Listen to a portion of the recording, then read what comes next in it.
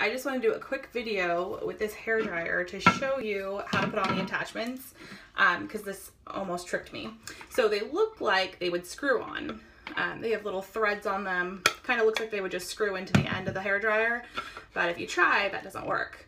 And then I realized it's actually much simpler. All you do is you snap them on. So there's the diffuser, just snaps on, snaps off. Here's this piece to direct the air, just snaps on, snaps off. And then the comb attachment, which is actually super cool. I don't see these very often with hairdryers. Also just snaps on. Ready to go, super easy.